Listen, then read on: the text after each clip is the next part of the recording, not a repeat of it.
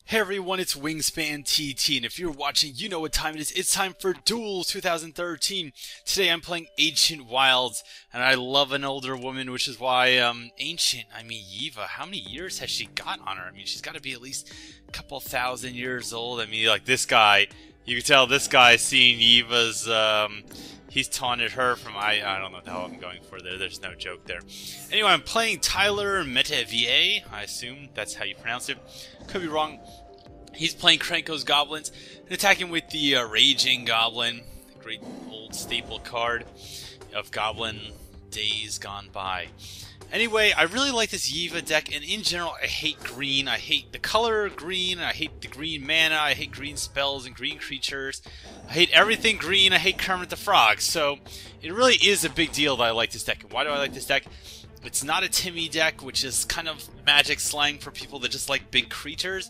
It's more of a Johnny deck, which is kind of more for people who really enjoy combos and card interactions. There's a lot of cards in this deck that really work well together, alright?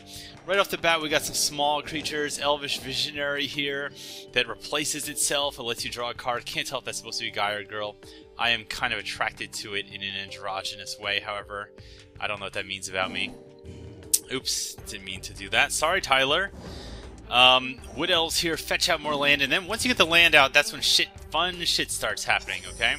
You got this guy, Roaring Primadox, who basically, at the beginning of your upkeep, you have to return a creature you control to owner's hand. That may sound like a downside, but when you have Elvish Visionary and cards like that, cards that have a benefit when they come into play, that means that you get their coming into play ability, CIP, as it's called. He's gonna wonder what the hell I'm talking about.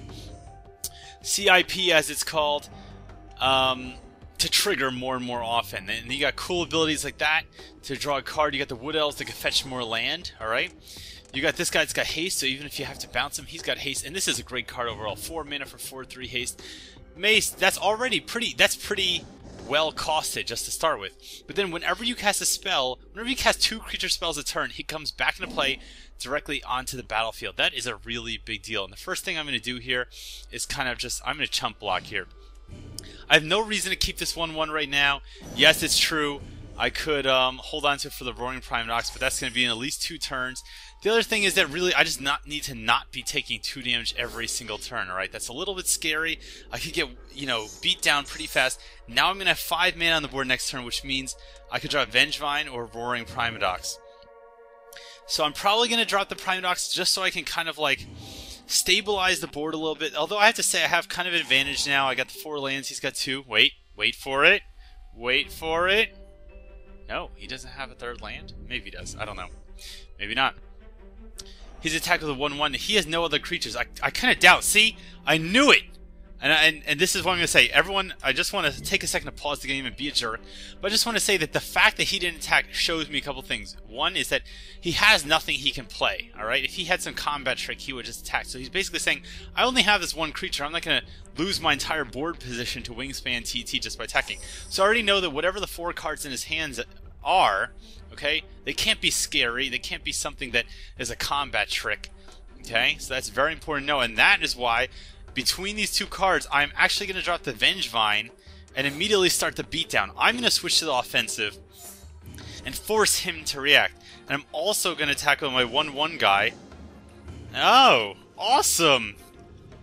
You on it. Oops, you're on it right now. I'm recording.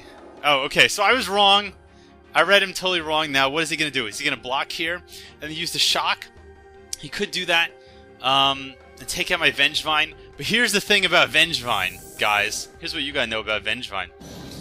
Is, just like I said before, when you cast 2 creature spells a turn, you get it back on the battlefield for free. Now, I have 5 lands in play and 2 creatures. He's got 2 lands and 0 creatures. So I'm not going to say he's a bad player.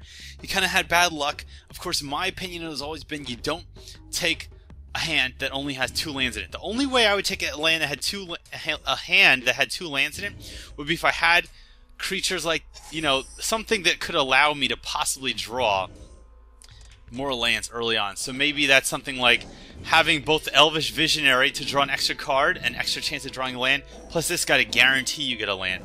That's a big deal. Now what am I going to drop in play? I'm going to get a Roaring Primenox in play, so I have a 4/4 in play. Then I can bounce this Woodland Elves every turn and get more land. And then once I have 6/7 lands in play, I can drop the Worm and the Primordial Sage. So look at this guy. 6. Whenever you cast a creature spell, you draw a card. 4 or 5. 6 for 4 or 5 expensive. But look at this. Whenever you cast a creature spell, you get to draw a card. That's card advantage. And what's great is when you have something like this where you're playing new creature cards every turn, you get to draw more cards. When you draw more cards, you get to cast more creatures. And when you get to cast more creatures, you get Vengevine back! Oh my god, he's coming back with a vengeance. I really wish there was more than one Vengevine. I wish there was. And here, I'm just going to have the no-brainer return of that. What did he drop into play? Ember Hauler 2. So that's actually pretty dangerous. He can use Ember Hauler to do 2 damage. And keep in mind that this is actually extra dangerous because when he gets an extra land in play, I can't attack with a 4/4 because he could block for 4. Oh no, wait, I'm remembering the old rules of Magic. Old rules of Magic don't apply anymore. I forgot. So I'm going to attack for 4. See if he wants to block or not. I'm in the old rules of Magic, but not the very old rules, the kind of middle-aged rules of Magic. You could block with a 2/2, put combat damage on a stack, and then sacrifice to do an extra 2 damage and wipe this out. You can't do that anymore in Modern Magic, which as far as I'm concerned is a good thing. But, you know, old habits die hard. You're playing through like the whole Urza Saga era, where Waylay, there's this card Waylay that kind of broke rules of Magic. There's all kind of Morphling. All these cards were so overpowered back then. Yo, man, I feel for you. Rematch after this.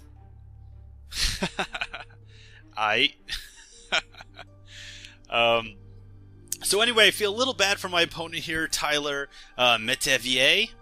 I do kind of wonder if Tyler Métivier is Québécois, parce que I'm just going to assume Métivier is a French last name, but I really have no clue.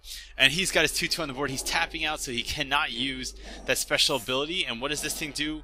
So his goblins now have 3/3 and haste. I don't think he's going to swing. He is going to be able to deter me from swinging with the fatties, since he now has 5 blocking power. That's going to stabilize the board a little for him. And look, we're at almost the same life here, and I mean, that really says something. Alright, so I'm going to return the Taunting Elf. And now look at this. Look what I'm going to be able to do. I got 6 mana. So what am I going to play? I can draw an extra card. And that draw is not asking for this. This is a mandatory card draw. Okay? The Primordial Sage is an optional card draw. And then I'm going to drop Wood Elves so that I can get extra land. But look, when I play the Wood Elves, what happens? Vengevine comes back into play. I'll draw the card from Wood Elves. And look at this. I have 7 cards in my hand. Extra land in play. Holy shit. The board is just clearing up for me. And I could drop the Taunting Elf just to have something else on the board. But I want to leave this as a combat trick. And I'm going to play the Taunting Elf. And I'd like to draw a card. So there you go. My hand is just full. My hand overrunneth with cards. And you know what? Despite what I said before, I'm just going to swing with the fatties and see what happens. If he kills the Vengevine, maybe it'll come back, but we'll get to see. And let's... If I were him, I guess I would kind of like double block this thing, because it basically is all the card advantage. No point killing the Vengevine, it's just going to come back with haste. Possible he could kill this thing unknown. This thing does generate card advantage for me in the long run, but it also decreases my tempo because I have to slow down and replay creatures. I see. He's going to sacrifice this creature for the Vengevine. Alright, and I'm just going to let the Vengevine die. I'm going to save the combat tricks for later. I couldn't have used it to kill him this turn. But I do have Taunting Elf, so he pretty much, unless he can kill everything, I'm just going to win, because I'm going to attack with Taunting Elf. He won't be able to block at all, and then this damage is going to get through. If he tries to kill Taunting Elf, I can Giant Growth it. And let's take a second to look what else is in my hand. I got Fauna Shaman, great card, 2 for 2/2. And you can ditch any useless creature card in your hand to get any card in the deck. So you could have this Elvish Visionary in your hand and ditch it and get one of these worms when you have 7 mana. Or, likewise, if you're on turn 2, you could ditch the Palaka Worm, alright, because you're not going to cast it, and you can go get this Fauna Shaman. So it's really great in that regard. I'm going to return Elvish Visionary in my hand, play an extra land, and this game's over as far as I can tell. The game's over. So I'm just going to go over what other cards I have real quick. This Archer, 2 for 2/1 reach and death touch is essential for surviving the early game. and it can stall out flyers. This thing is very similar to the Visionary 3 for a 2/5 defender. Comes into play, draw a card. It is a defender, but it's huge, so it's very hard to kill. Again, early defense. The worm speaks for itself. Giant, scary-ass worm. It eats whatever it wants to eat, which is anything that moves. I'm going to attack now. And Wild Pair, which is another great card. Basically, whenever you get to cast a creature card, you get to search your library for a creature card with the same power and toughness total. Not even the exact same power and toughness, and put it directly into play. That is crazy. GG. GG! It reminds me of Korean games. Anyway, guys, I'm WiNGSPANTT. I am going to rematch Tyler. But I hope you enjoyed this game, and I hope you'll come to TopTierTactics.com to check out more Magic the Gathering strategy. Cheers.